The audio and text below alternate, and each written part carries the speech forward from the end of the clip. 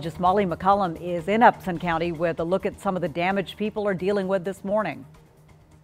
Good morning. We're coming to you from one of the hardest hit areas in Upson County. It is an area between the town of Thomaston and the Rock. We are seeing fields of trees just snapped in half, and that is an indication that a powerful tornado came through this area. You can see the power of the wind as it tore through this area in Upson County with trees snapped in half just like toothpicks. In the distance, you can see either a mobile home or a single family home structure where people are searching with flashlights. It looks like that structure is still intact, but a lot of damage in this one particular area. And if just down the street where this car is, beyond that, we have power lines down, and I have confirmed with a state trooper that there is a house in the middle of the road, Highway 74, right at Trinity Road. We cannot get to that area because the power lines are still active, but we are continuing to search for the damage here in Upson County. Unfortunately, it is significant this morning. We have no word if there are any injuries